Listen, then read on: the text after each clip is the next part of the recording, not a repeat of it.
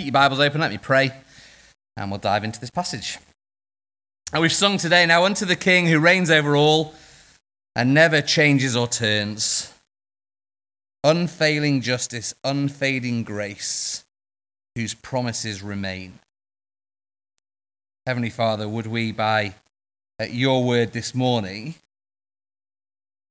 see how your justice and your grace and your mercy meet in the Lord Jesus.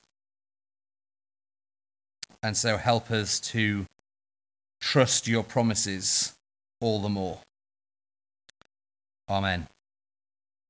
So after a week away, last week as Bishop Lee came, we're back in 1 Samuel today, as the tension of the narrative of 1 Samuel ramps up another notch.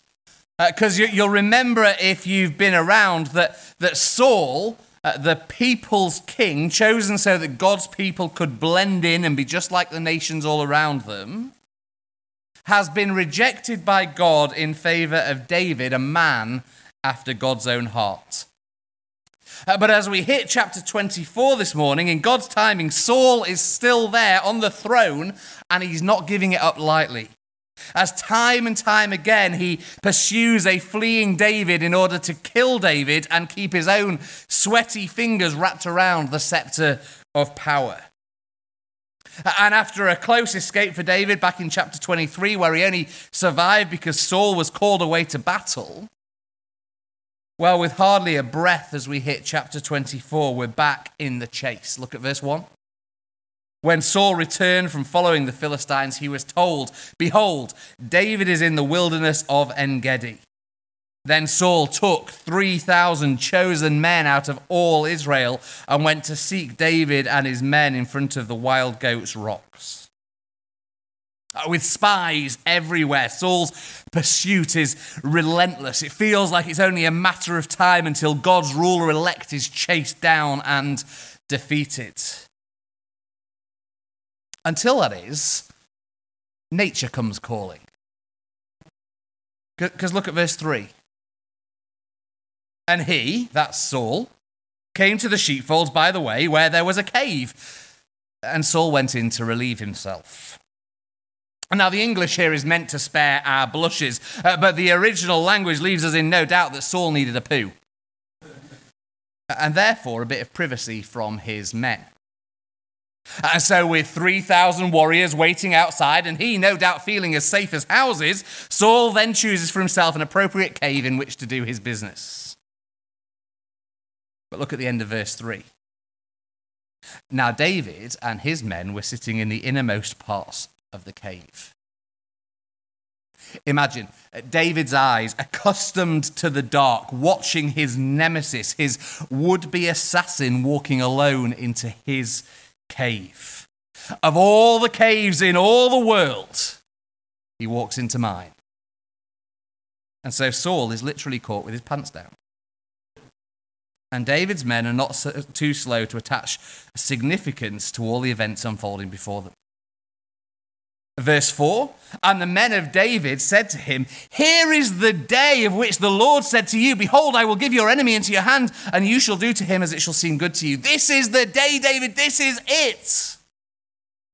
As David's men see what's happening before their eyes, as they see the opportunity to get rid of their pursuer, an opportunity for peace, an opportunity for David to claim the crown and for them to stop having to cower in caves, but instead party in palaces, well, they can't help but take God's promises and bend them for their own purposes.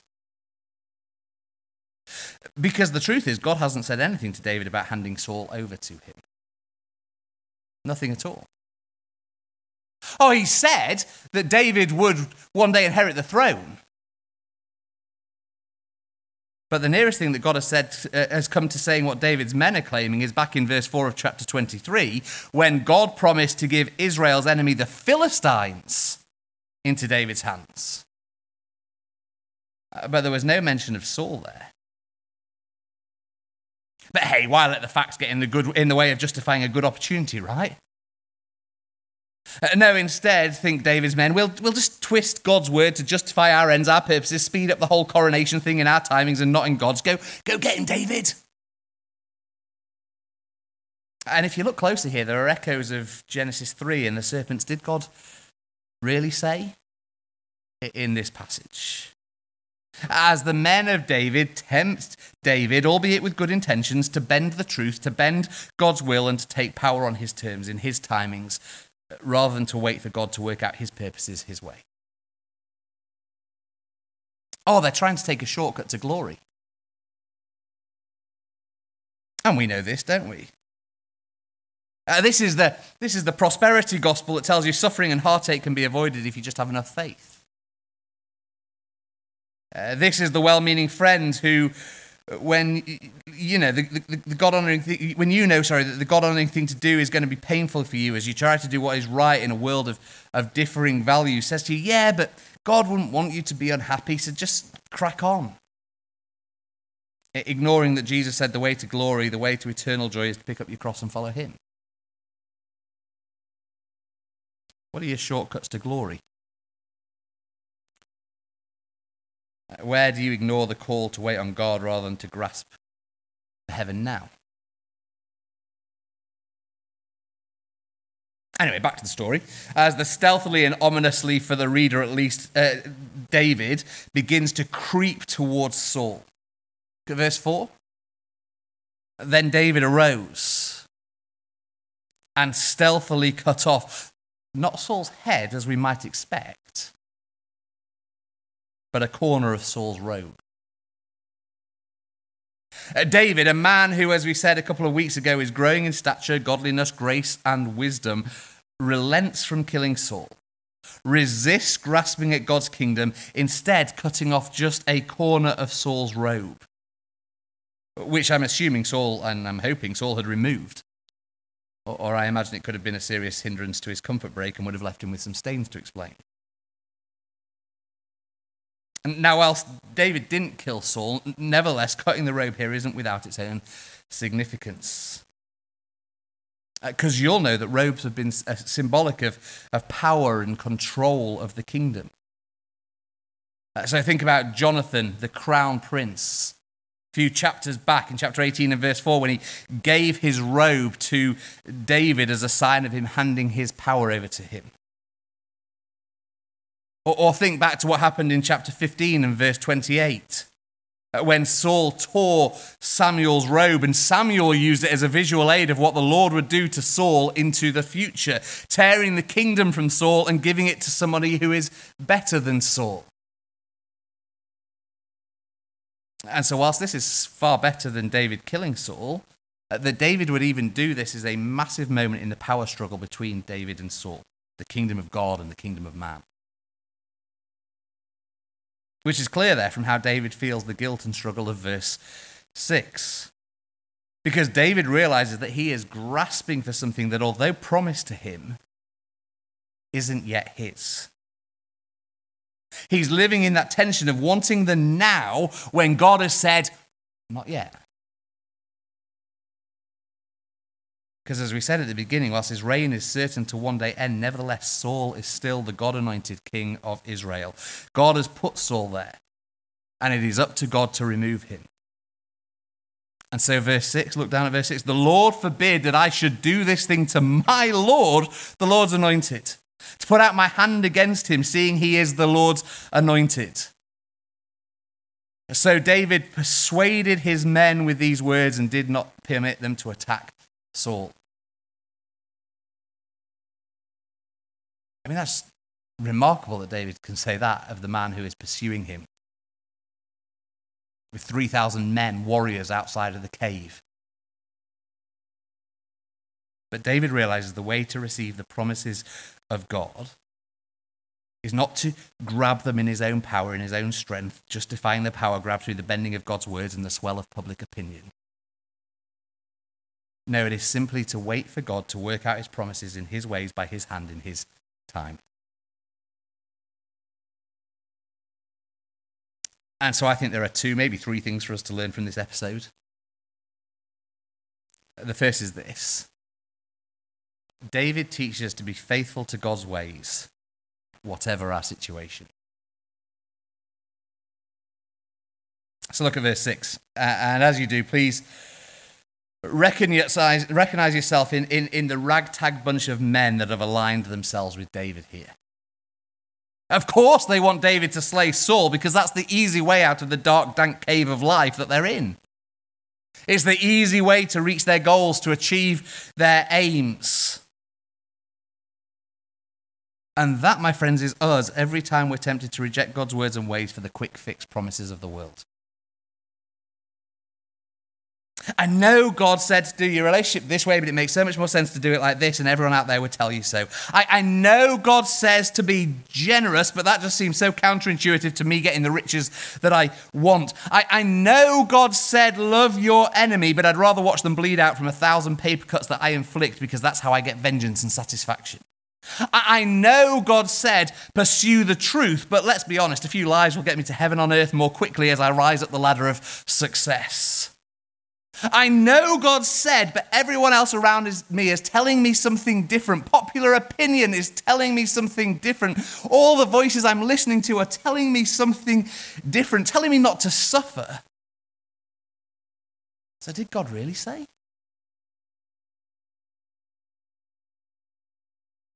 We'll look at David again in verse 5 and 6 as he perhaps only at the last minute realizes something greater is going on.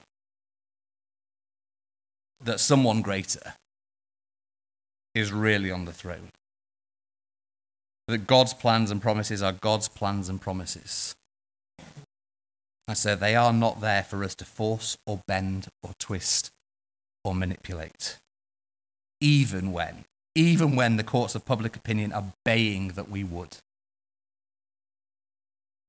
No, he understands. Even in that deep, dank, dark cave, that God has something better for him. David saw that right now in that moment there was a king on the throne of God's kingdom who wasn't him. And so rather than slay him, rather than do battle with him, rather than chase glory and the easy ride for himself, David instead, verse 8, went out of the cave and called after Saul, my Lord, the king. And when Saul looked behind him, David bowed with his face to the earth and paid homage. And again, isn't that remarkable?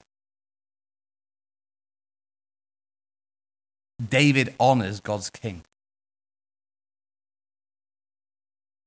How can David do that after all the pain and suffering that Saul has caused?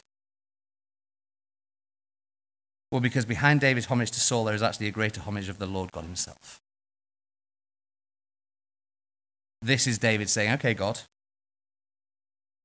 you've promised that the kingdom will be mine one day. You've said that this despot on the throne will one day be removed. And so even in this wilderness that I find myself, even in this deep, dank cave of life, I am going to humble myself and trust you in your ways.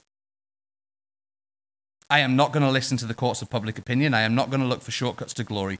No, I am going to trust you and your ways and your plans, even when what looks like a shortcut to glory will come along.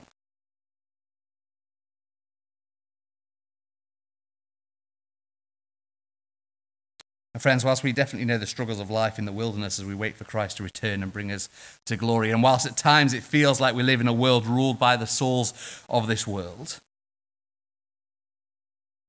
we also know that God has chosen a better king. We know that despite appearances at times, there is no despot on the throne of God's kingdom anymore. Now we have a greater king, greater even than David, that we follow, a king whose yoke is easy and whose burden is light. And King Jesus has made some great, great promises to help us remain faithful throughout the wilderness as we await his return to bring us to glory. Come to me, all who are weary, and I will give you rest, he promises. In my Father's house are many rooms, and if I go and prepare a place for you, I will come back and take you to be with me so that you may be where I am also, he promises. I will build my church, and the gates of hell will not prevail against it. I am the resurrection and the life. No one gets to the Father except through me. Whoever drinks of the water that I give him will never be thirsty again. The water that I will give him will become in him a spring of water welling up to eternal life. Where 2 or 3 are gathered in my name, there I am among them.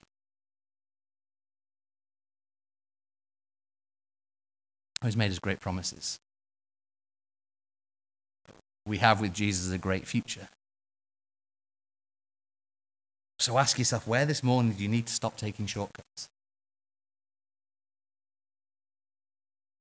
Stop trying to remove Jesus from the throne of your life. Stop trying to seek your glory your way, and instead, like David does before Saul, pay homage to God's anointed king as you trust God to work his promises out his ways by his hand in his time. Where do you need to stop acting to bring yourself power and glory and instead act in trusting worship and obedience to the one who has all the power and glory?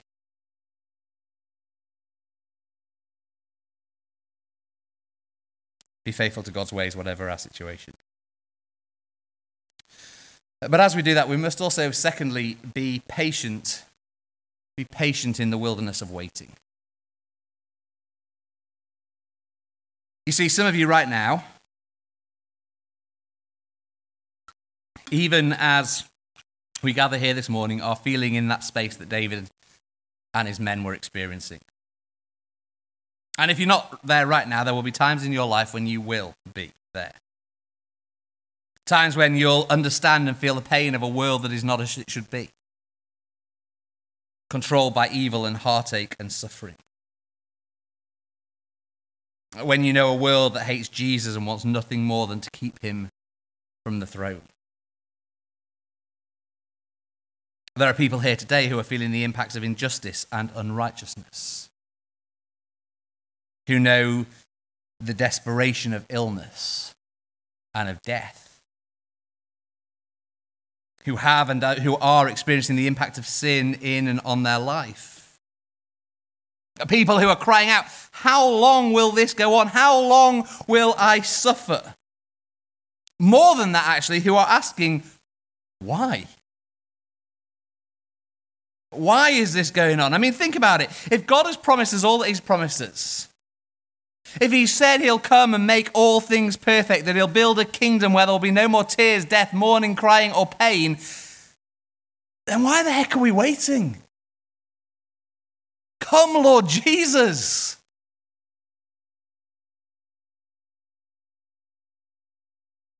And of course, that's the question that backdrops all the events of the cave at Wild Goat's Rock, isn't it?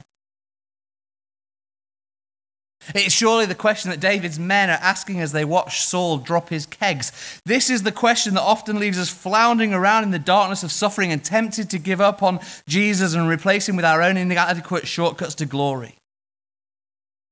When God, back in chapters 15 and 16, has rejected Saul and chosen David as his successor, why do we have to go through all of this?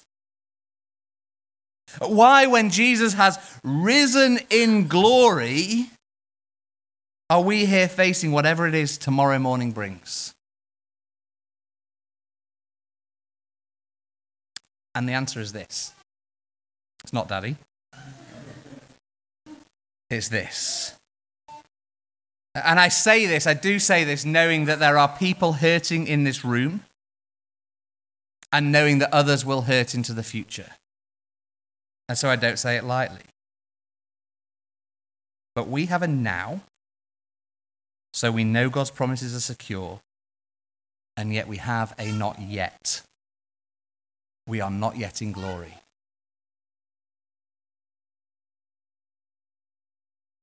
And why? Well, I think there's more than one reason, but certainly one reason that we learn here is that waiting is good for us. Waiting is good for us because waiting is the melting pot of our sanctification. It is through the waiting that God grows us and shapes us and calls us to trust in him. Just listen to how Paul in Romans 5 puts it. Therefore, since we have been justified by faith, we have peace with God through our Lord Jesus Christ. We already have that. Through him, we also have obtained access by faith into this grace in which we stand and rejoice in the hope of glory. It's coming. The hope of the glory of God. Not only that, but we rejoice in our sufferings, knowing that suffering produces endurance, and endurance produces character, and character produces hope, and hope does not put us to shame because God's love has been poured into our hearts through the Holy Spirit who has been given to us. Friends, waiting in the dark, dank cave of life lifts our eyes to Jesus. And we see that in David's life too. You see, I said a couple of weeks ago that in chapters 20 to 24, the story of David as he flees Saul is one of growth and trusting obedience and welcoming outcasts like himself, as David learns to identify with this ragtag bunch of blokes who follow him. Because they don't need a king who has everything put on a plate for them. They don't need a king who only knows the victory over Goliath and not the crushing pain of defeat and hurt and being pursued. No, they need a king who can sympathize with them in their weakness. And so in God's timings and goodness, that is what God molds David to be. And Jesus knew this too. Do you remember when in Matthew 4 he goes out to his own wilderness? And there Satan shows up and tells him, hey, Jesus, you don't need to suffer. Take the kingdom now in your strength. You don't need to go through the weakness of the cross, through the humiliation of suffering to bring in your kingdom. No, just take it by force, Jesus. Go get it. Take the shortcut to glory. But Jesus knew, as David, that God's kingdom taken by force is not the kingdom of God at all. Because God doesn't work that way. And anyway, think about this. Who wants a king who can't identify with them in their suffering? Who wants a king who hides in citadels and palaces? Who wants a king who doesn't experience the pain and heartache of sin and death and of coffins and of graves?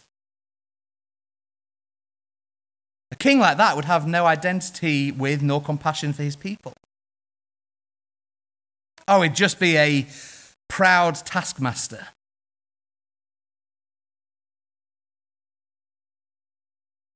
But Jesus knows, even this morning, he knows your suffering, your fears, your tears, your hurts.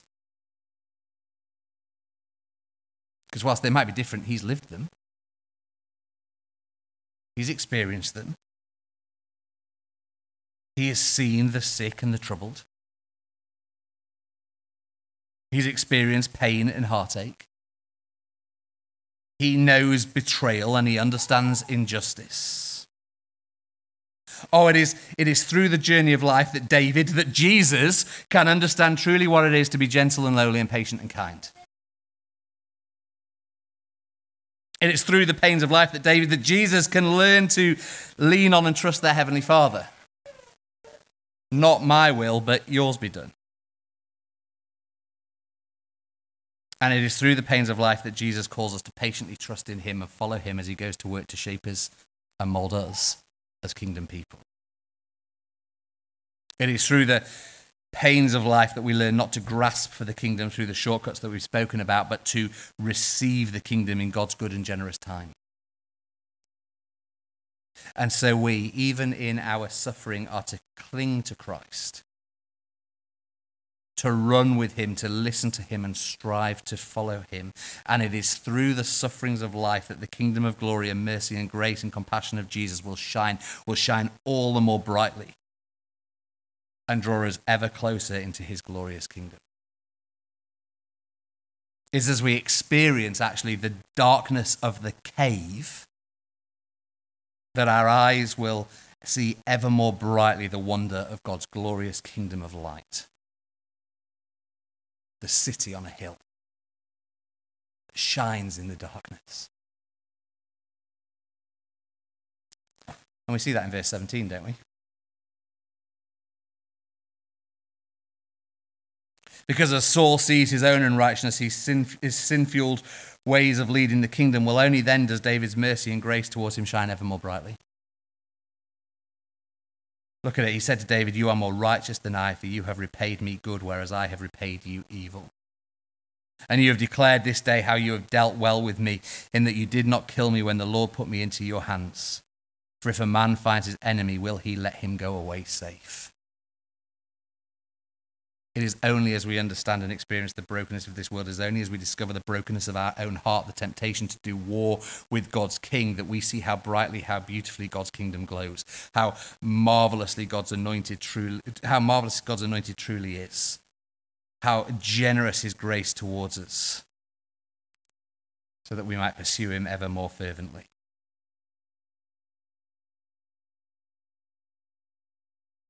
So, friends, be patient in suffering, because there's better to come. There's a kingdom of light for which you and I are being prepared, a kingdom of mercy and grace and peace. So look out from the darkness of your dark, damp cave and see the glory of Jesus, the promises of God, and allow him to shape you into Christ trusters, leading you, verse 17, verse 19, verse 21, into a kingdom of righteousness, of justice, and of peace, the kingdom of God.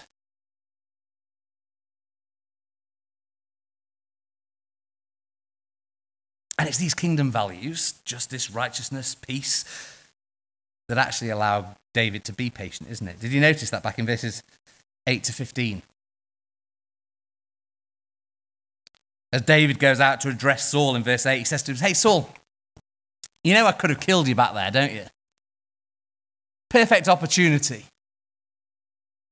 But I didn't. I have not sinned against you, despite being on the wrong end of your evil intentions, despite you hunting me down like a dead dog or a flea. I will not put my hand against you. I will not grab for power in my strength, in my timings, in my way." And why? How is it that David was so able to relent from striking out and let Saul go? How can we rest and trust God in the wilderness among the pain and hardship of a world of sin and injustice? Well, I think at the very least it's because of verse 15. "May the Lord therefore be judge and give sentence between me and you, and see to it and plead my cause and deliver me from your hand." David knows, and we must know, that there is a God in heaven who is a just God. And that one day, even though it wasn't the right time in the cave, God's justice would be served. Evil would be dealt with. That righteousness would win, and that God's glorious kingdom would be established. And that, my friends, I think is the key to how we, even in our suffering right now, keep going and keep trusting, even as we face hardship and struggle, as you face persecution and injustice, as you know hurts and pains and frustrations, as you experience the struggle of life in the wilderness. Because we know, because God has promised it, that in the end, all sorrow, all suffering, all injustice, all evil, all sin will be dealt with by a mighty and just God. David knows that all enemies to God's kingdom, whether Saul or the Philistines, whether sin or death, will be struck down and overcome. And so in the cave, he doesn't need to grasp for righteousness in his strength. He could rely on the character and promises and righteousness of God. Now, please don't hear me as saying, therefore, if you're a victim of sin or unrighteousness, that you should just shrug your shoulders and ignore it, that you shouldn't seek to resolve it. No. The police, the courts, tribunals, other means of seeking justice and righteousness, they're all good things. Christians are called to fight for justice. Although, caveat, I am saying from David's own actions that you shouldn't resolve it in ways that won't bring glory to Jesus. Keep checking your motives and your actions. But we know, even from this passage, that at times the innocent suffer. If you want a greater example of that, then just turn your eyes to the cross. And so how good is it to know that God will one day sit in judgment over all sin, over all suffering, over all injustice, and banish them from our presence? as he deals with it once and for all. That's how David waited. That's how he could not grasp. And it's how we can wait even in the wilderness of life. Knowing that God is just and that God is good. What is it we sing in the kids' song sometimes? He's going to banish sin and shame.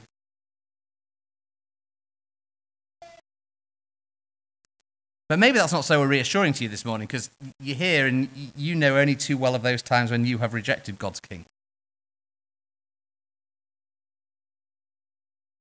Those times when you've sought shortcuts to glory. Those times when you've dealt in unrighteousness and injustice. What happens then? Well, you too can rest, relaxed this morning. Because how good is it to know that Jesus is a better David, who even in our sin, our transgression, our meted out injustice and our unrighteousness, for those times where we, like the blokes in the cave with David, have put ourselves up against him and sought to silence the Lord's anointed so that we could reign over our own life. How good is it that Jesus can come and will, verse 19, let his enemies, look at that verse 19, let his enemies go away safe. Verse 21, lead them into a promise of everlasting peace. Something we certainly don't deserve. Because Jesus, like David, is not only a king of justice, but he is a king of mercy and grace. A king through whom, in fact, justice and mercy meet. As Jesus goes through the wilderness of suffering on our behalf, identifying with us through life, even into his death. And even there, taking upon himself our sin, our shame, our unrighteousness, our pursuit of his throne, our sweaty grasping for power, and he nails it to the cross with himself so that God can rain his justice out on Jesus. And his enemies become his friends as they go free.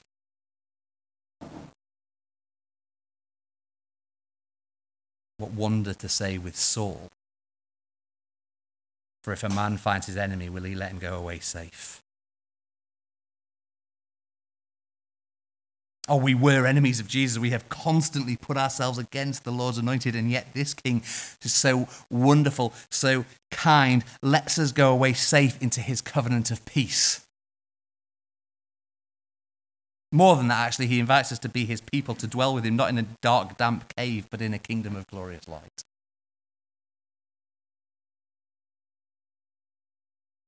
And so rest in his grace. Be faithful whatever your situation. And be patient even through the wilderness of life. Know that justice and mercy stand together, and Jesus is working to bring you home. So stand fast and follow the King. Let's pray.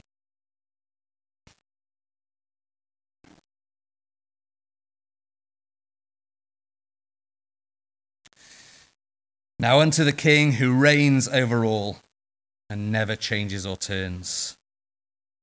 Unfailing justice, unfading grace, whose promises remain.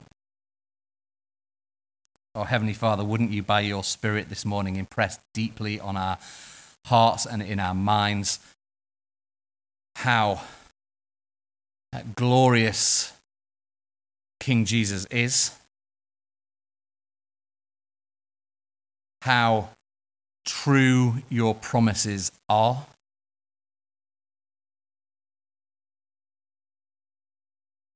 how merciful and gracious our King is. Help us to be a people who know what it is to trust in your justice, in your timing, in your goodness, in your grace, and in your promises. Father, I pray for those of us who are gathered here this morning who are feeling like they're in that cave of darkness and suffering. Father, perhaps tempted to seek shortcuts to glory, shortcuts to the way out. Draw them to yourself this morning. By your Spirit, comfort them. Help them to trust ever more deeply in King Jesus. To listen to him. To walk with him. And to trust in him and his timings. Help us all to rejoice that you are a God of justice. Help us wait on that. But at the same time, Heavenly Father, we know that there is suffering and pain and hurt and hardship in this world, and so we do beg, come, Lord Jesus. We've seen glimpses of the kingdom of light. We want to see it in full. Restore us to the people you have made us to be, we pray. Amen.